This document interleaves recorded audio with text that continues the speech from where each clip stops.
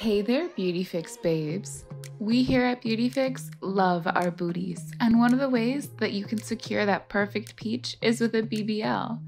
A Brazilian butt lift is a surgical procedure that transfers fat to your butt. This is a permanent solution and can help you achieve those beautiful curves you're after. Unfortunately, sometimes our booties can heal from surgery differently from how they looked immediately post-op. These small irregularities can develop in the form of small dents, unevenness, and cellulite. If these happen, it's very easy to feel upset with your booty, but worry no more, babe. Here at BeautyFix, we have a number of incredible post-BBL treatments that can help to create that dream booty you desire. For our babes with any small dents or irregularities, our Sculptra and Radiesse treatments can help fill in those dents and help to smooth over all of those curves.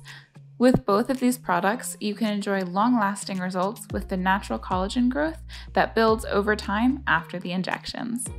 If you aren't happy with any visible cellulite or irregularities in your lipo area, we have our incredible Venus treatment that uses radiofrequency to help melt away any excess fat and tighten the skin, leaving you looking extra snatched. And if that cellulite is hanging around your booty, our Quo treatment is perfect to get rid of those pesky lumps and give you that smooth booty.